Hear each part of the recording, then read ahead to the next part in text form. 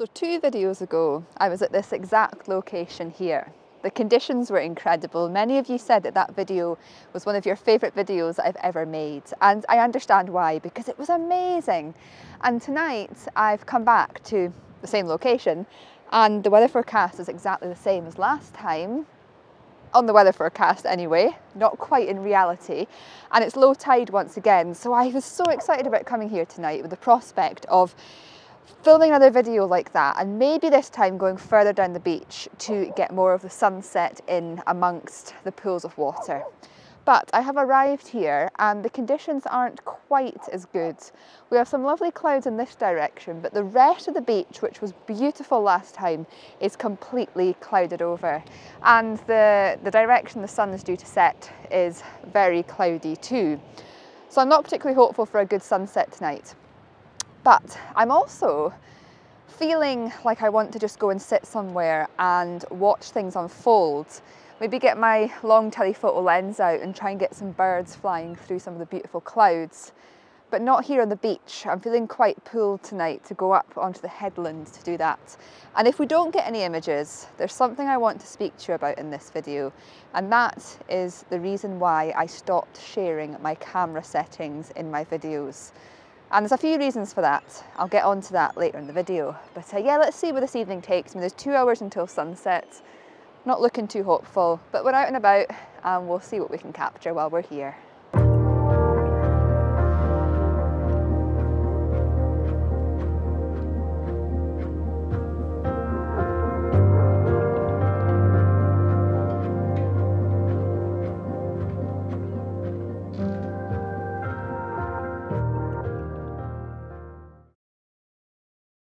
Well, last night didn't really materialise in the way that I'd hoped it would, and as a result, I just didn't take any images.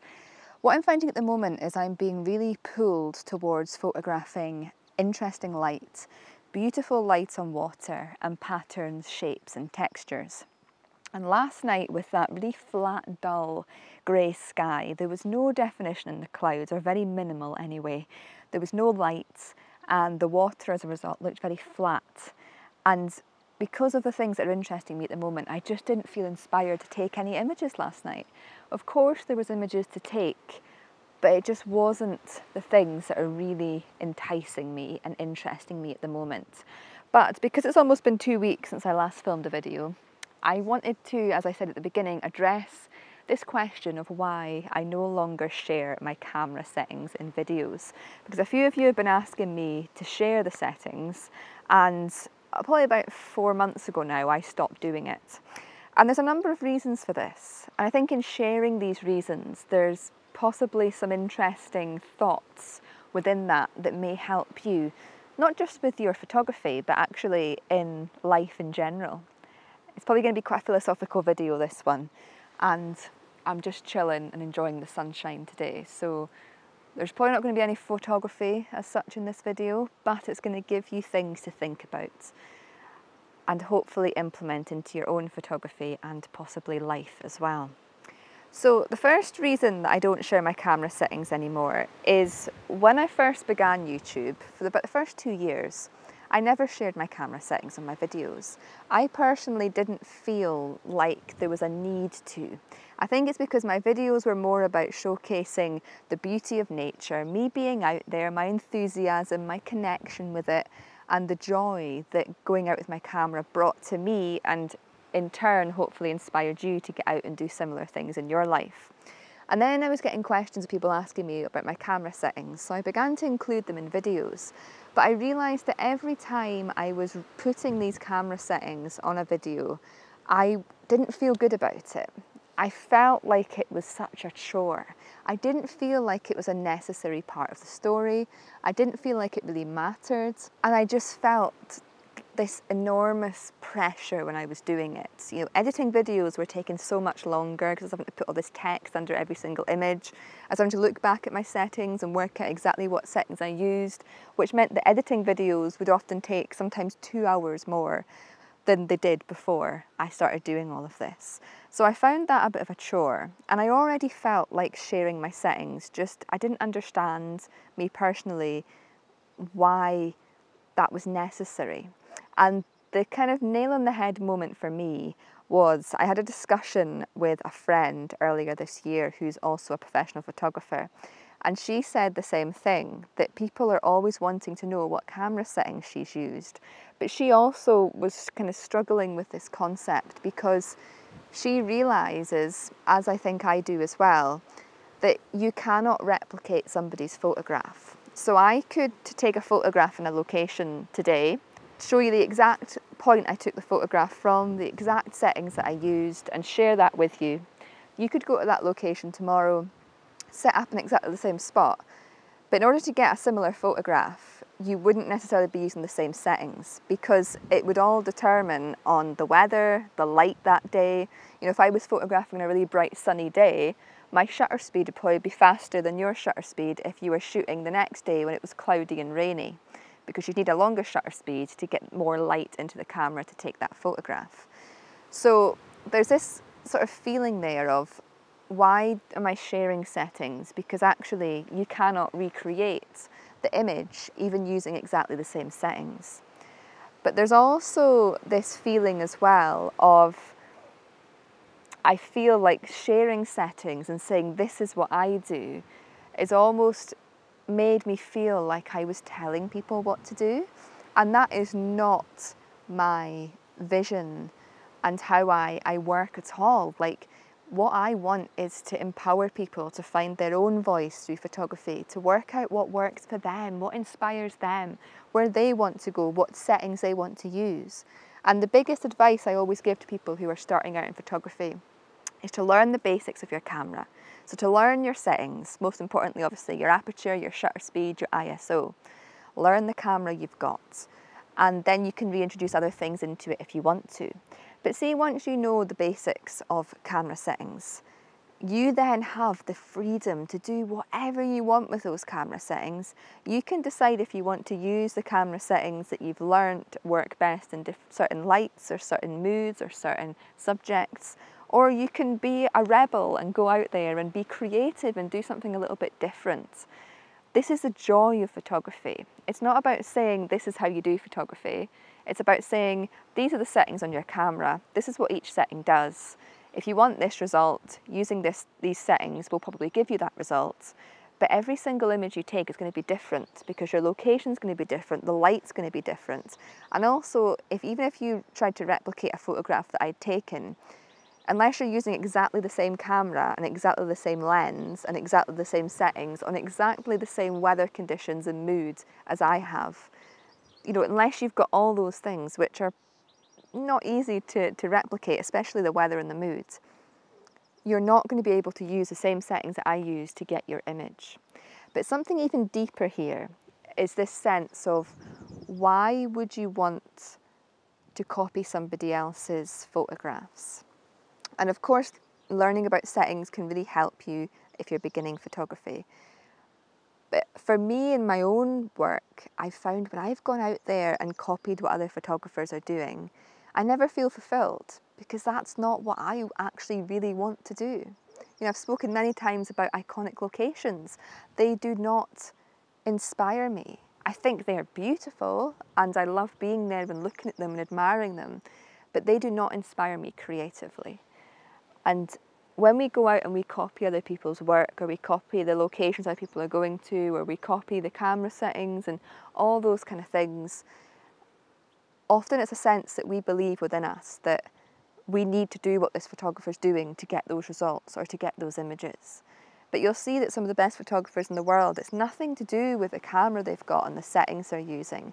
It's to do with their dedication, it's to do with their vision, it's to do with how they go out there and connect with the world around them, what they see when they're out there, what entices them. It's the early starts, the late evenings, it's looking at the weather, it's chasing the lights, it's hard work and dedication that makes them brilliant photographers that they are. And the camera and the settings are just part of that journey, but I've never felt this deep connection with almost like the material. So you can see your camera, you can see the settings, but what you can't see is how you feel about your subject matter. And that is what I find the most important part of my photography, is when I go into a location, I feel into that location and I then take images based on what I'm finding and what I'm feeling drawn to. And because I've been doing photography now for so many years, I don't even think half the time about what settings I'm using. In fact, I'd say 80% of my images are taken on exactly the same aperture, exactly the same ISO. You know, and I actually, the majority of the time, shoot on aperture priority mode, which some people find mind-blowing because we've been taught for so many years that we have to shoot on manual. But why do we have to shoot on manual when some cameras now, like the camera that I use, are so incredibly advanced? The aperture priority mode is incredibly accurate nowadays. And I get a lot of people sometimes coming to me and saying, I have to shoot on manual, and I find it so overwhelming. And I like to say to them, you don't have to shoot on manual. If you want to shoot on manual, go for it, learn how to do it. I shoot on manual if I'm doing long exposures and if I'm doing astrophotography. But other types of photography, like my landscapes, 95% of them are taken on aperture priority mode because it takes one step away from me, one less thing I've got to think about. And therefore, when I'm sharing my settings, one of those settings I've not even thought about. The camera's deciding my shutter speed for me. All I have to do is make sure that it's quick enough to freeze the subject I want to freeze in my frame, or it's quick enough that if I'm hand holding my camera, I'm not going to have a blurry image, unless I'm doing ICM, of course. So I think this is why I've stopped sharing my camera settings, because I don't feel like me sharing my settings is going to benefit anybody. Not really. What's going to benefit you watching the videos that I produce is giving you the inspiration and the motivation to go out there and do these things for yourself. It's giving you things to think about, things to ponder, things to ask yourself. It's not about me sitting here and saying, these are the settings that I use and this is the right settings and you must do this yourself, because that's not me at all. I'm all about helping you find your voice through photography. And that is the most important thing to me. So like I say, when you begin photography, learn the settings. Of course, learn the settings, especially for certain subjects. You need to know what the aperture does in order to create certain results. But actually, I've worked with a few people this year who shoot in complete automatic and they love it and it works for them. Who am I to tell them that automatic's wrong and that they should be shooting in complete manual or semi-manual mode? It's not up to me to say that. They're enjoying their photography, and what they want to learn more than anything is light, composition, atmosphere. They're not that bothered about the settings, but in time they may want to learn those settings. But those are the reasons. I've never felt compelled to say that settings and how I shoot is right. I've never felt happy when I've been spending those additional hours putting settings into videos, and it, to be honest, was making me lose my love for creating videos, because I'd love the formation of the video, you know, the filming it, the putting the story together, the putting the music over it, thinking about the dialogue. But the moment I came to the end of the video and I was putting in those settings, I just hated it. And I wanted to listen to that and think, this isn't working for me. Yes, there's people out there who want to know what settings I'm using, but me sitting there saying what settings I'm using and typing them into the video, it's not working for me. If you want to learn settings, there's so many YouTube channels out there and so many photography courses that can help you do that. But for me, it's just not what I want to do. I want to empower you, inspire you, and help you discover what photography can do for you personally. I'm not here to tell you what to do. I'm here to give you suggestions, and it's up to you to decide if that works for you or if it doesn't. I'm here to ask you questions to help you unearth what your passion is as a photographer. I'm not here to tell you this is the right way to do things, this is the wrong way to do things. I think that's something that I'm going to be bringing into my work more moving forwards. My teaching is all going to be about that empowerment, that inspiration. And of course I'll throw in technical aspects of photography for those who want to know that. But really for me it's all about the experience and getting you to experience that for yourself and getting you to discover yourself and your photographic voice. That is what's important to me, not the technicalities, because I'm not a technically minded person, not at all. And I can't preach something that doesn't resonate with me. And before I sign off this video, just to remind you all, if you're struggling with some of these concepts and you feel like you need some one-to-one support to find your own voice as a photographer, you can of course sign up to my one-to-one online photography mentorship. And I now offer free 15-minute calls for anyone who is unsure if the mentorship is for them and they'd like to learn more. So yeah, get out there and find out what works for you. Follow your voice. Do you want to be somebody who follows the same settings, the same photographic subjects, the same compositions as everybody else? And we all go through that process when we're learning photography.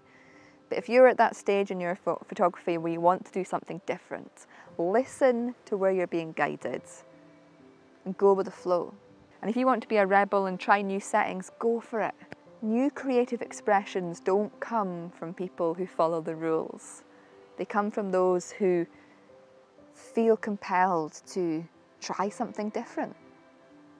And photography should be no different. I don't think it should anyway. Feel free to do what you want with your camera and photograph whatever you want.